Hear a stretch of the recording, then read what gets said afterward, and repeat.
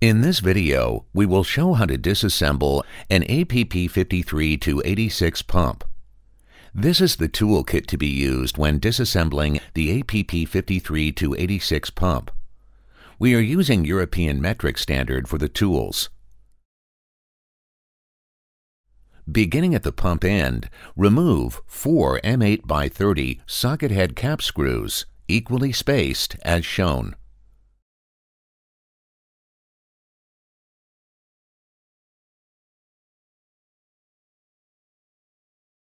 Install the long M8x140 hex head support bolt at top position. Be sure to lubricate threads with PTFE prior to installation. Install the 3 shorter M8x60 hex head support bolts with nuts. Again, be sure to lubricate threads with PTFE prior to installation.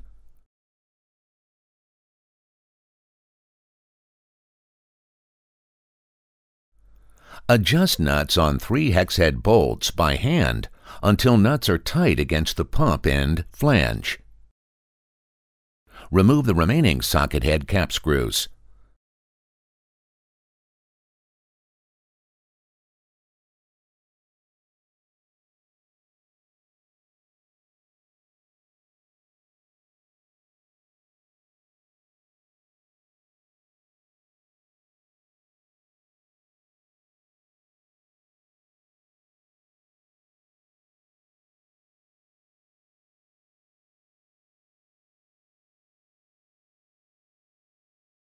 Loosen the 3 nuts on 3 hex head support bolts using an open-end wrench and alternating pattern. This will release the retainer ball spring tension.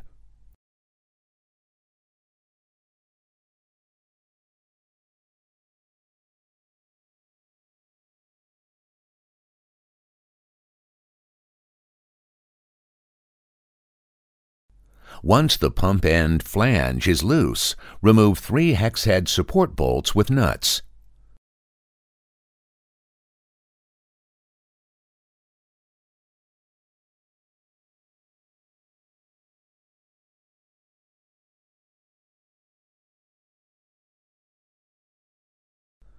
Loosen the top hex head support bolt while supporting the end flange, and remove both using the long support bolt as a handling tool.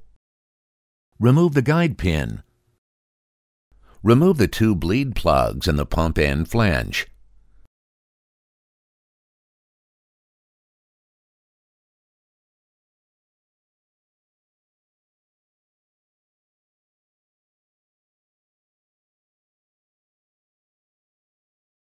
Remove the 2 socket head cap screws that bolt the swash plate to the pump end flange.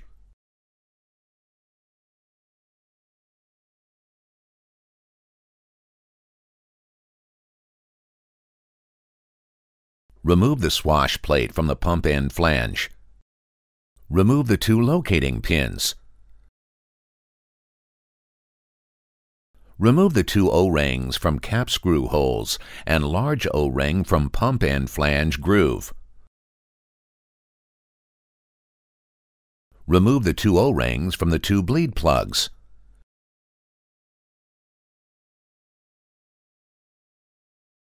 Carefully remove 1 piston from the pump end barrel assembly. Check the sliding face on piston shoe for damage. Carefully remove the remaining pistons and check them as well.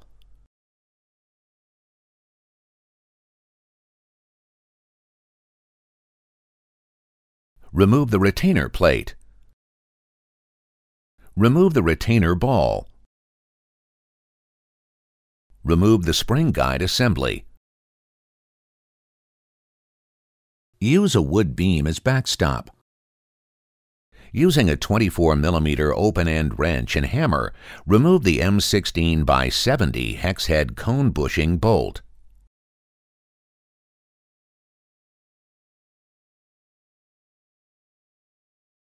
Place the extractor sleeve special tool over the cone bushing. Lubricate the threads with PTFE and mount M20 nut onto M20 socket head cap screw.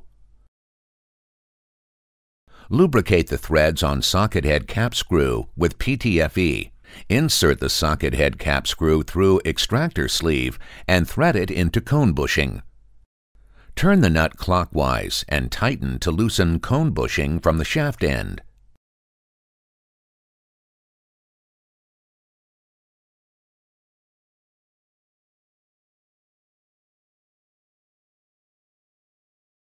Remove the socket head cap screw and special extractor sleeve. Reinstall original M16 hex head cone bushing bolt and tighten by hand. Move to the motor end of the pump and remove drive coupling hub from shaft. Remove the key from the shaft. Remove the 4 socket head cap screws that mount the shaft seal cover to the motor end flange. If the cover sticks, the 2 M6 threads can be used to extract the cover. Remove the shaft seal cover with the stationary part of the shaft seal. Remove the O-ring on the shaft seal cover.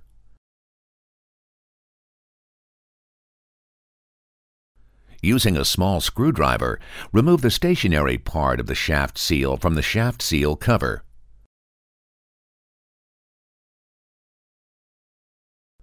Remove the 4 M8 by 30 socket head cap screws from the motor end flange, equally spaced as shown. Install the long MX by 140 hex head support bolt at top position. Be sure to lubricate threads with PTFE prior to installation. Install the 3 shorter MX by 60 hex head support bolts with nuts. Again, be sure to lubricate threads with PTFE prior to installation. Adjust nuts on 3 hex head bolts by hand until nuts are tight against the motor end flange. Remove the remaining socket head cap screws except from 3.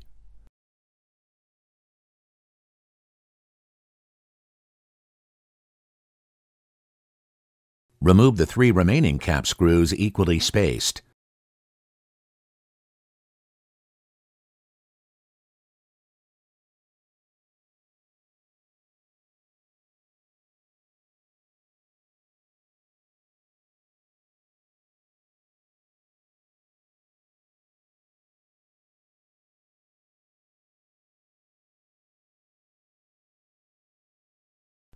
Loosen the nuts on 3 hex head support bolts using an open-end wrench and alternating removal pattern.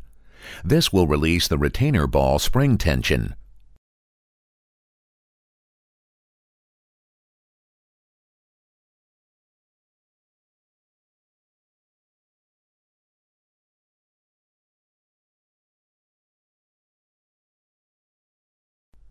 Once the pump end flange is loose, remove 3 hex head support bolts with nuts.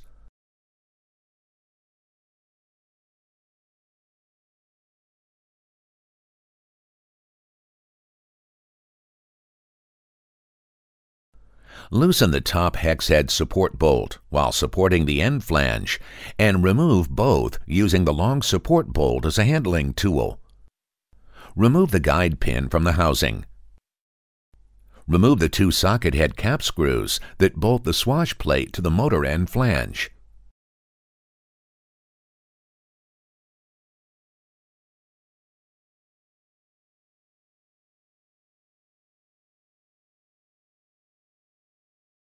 Remove the swash plate from the pump end flange. Remove the 2 locating pins. Remove the O-ring in the motor end flange groove.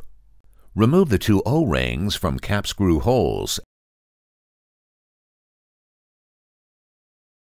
Carefully remove the rotating portion of shaft seal. It is important when removing this that no damage is done to the shaft. Shaft damage can result in shaft seal leakage. Remove the shaft seal spacer. Carefully remove 1 piston from the motor end barrel assembly. Check the sliding face on piston shoe for damage. Carefully remove the remaining pistons and check them as well.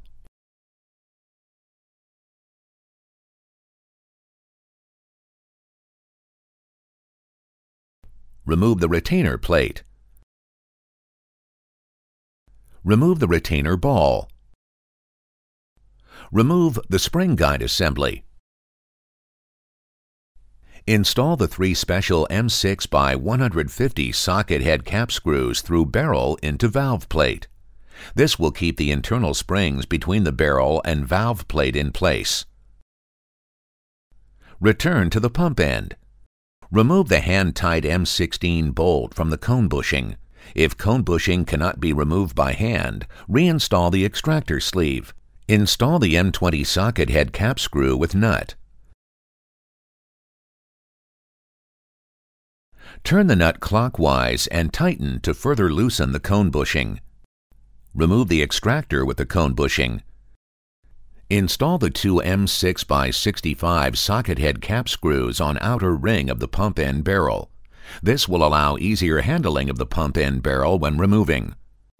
Carefully remove the barrel while being careful not to damage the main bearing in the housing.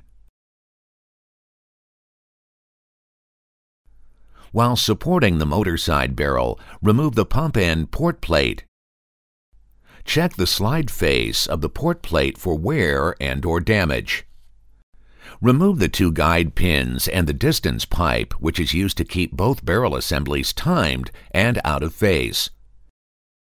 Return to motor end and carefully remove the motor end barrel shaft assembly, port plate, and the 2 port plate guide pins. The assembled shaft makes this barrel slightly heavier than the pump end barrel, but the shaft also makes it easier to handle. Again, be careful not to damage the main bearing in the housing. Check the sliding face on the port plate for wear and/or damage. Remove the 4 bleed plugs. 2 are located on the top and 2 are located at the bottom.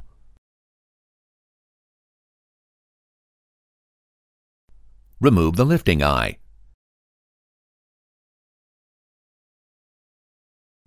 Remove the flushing valve cover using the torque wrench or ratchet and the special tool.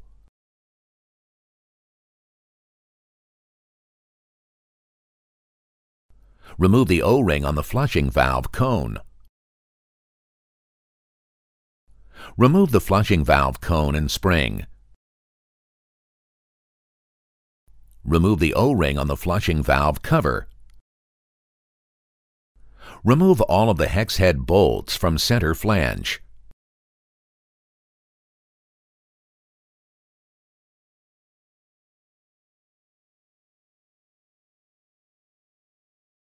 Carefully remove the pump housing and the motor end housing.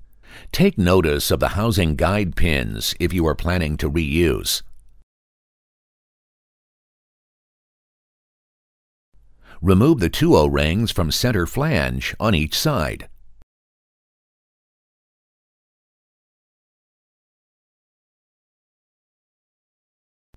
Beginning with the pump end barrel, we will now focus on removing the valve plate from the pump end barrel. Carefully insert 1 or 2 screwdrivers between valve plate and barrel. Carefully pry and remove valve plate, trying not to damage either part. Remove the locating pin from the distance pipe. Remove the O-rings and backup rings from valve plate.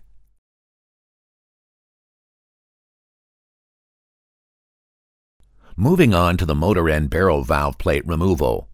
Install the first special tool washer. Install the distance pipe. Install the second special tool washer. Install the extractor sleeve. Install the M16 by 70 stud with M16 nut and thread into the shaft end. Be sure to lubricate the threads with PTFE. Tighten the nut towards extractor sleeve with open end wrench. Remove the 3 special M6 by 150 locator socket head cap screws from the other side of the barrel.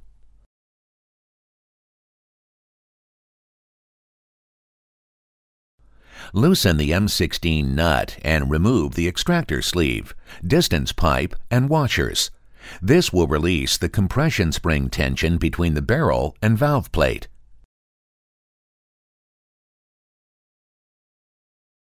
Remove the valve plate from the motor end barrel. Remove the 9 compression springs. Remove the locating pin for distance pipe.